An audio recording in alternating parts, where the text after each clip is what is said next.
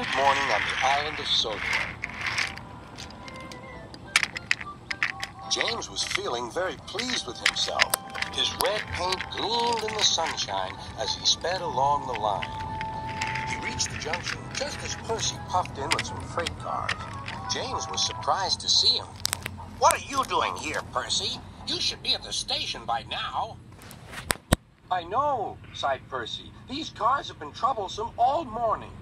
"That's no excuse, Percy. Nothing should stop us. Sir Topham Hatt relies on us to be on time.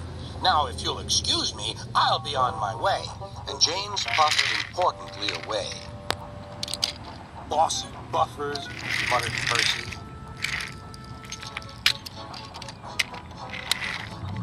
James arrived at the harbor. It was market day. The harbor yard was filled with the sweet smell of fruit from faraway lands. The fruit was delivered in big ships. James watched as strawberries, oranges, melons, and bananas were carefully loaded onto his cars. Then he set off for the station on the main line.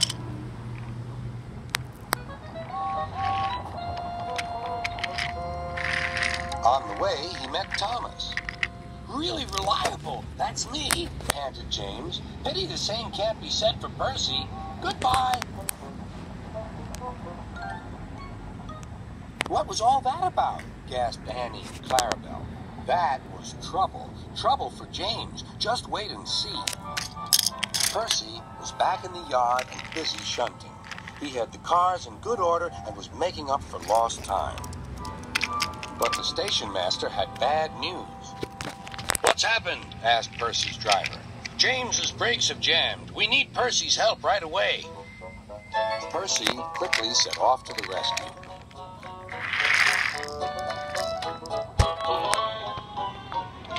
James was stuck on the line and looking glum.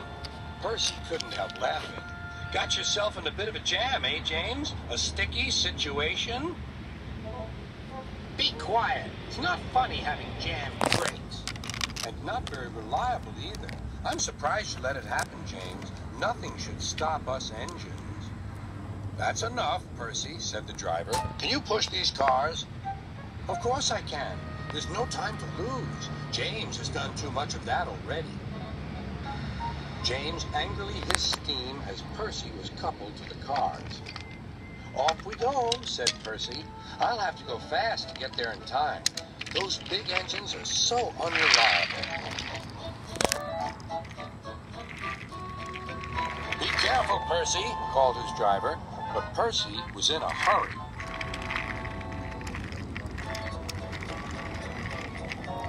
He didn't see that the switch had failed and that he had been converted into a siren.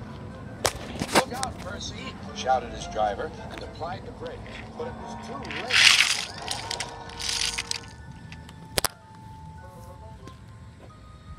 The driver and fireman had jumped clear, but squashed fruit squirted all over Percy.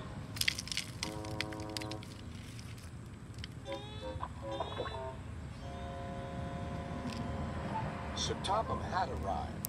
Percy, you are not to blame for the switch failure, but I do not run a jam factory. Yes, sir. No, sir. And Percy squelched sadly away. That night, the shed was silent.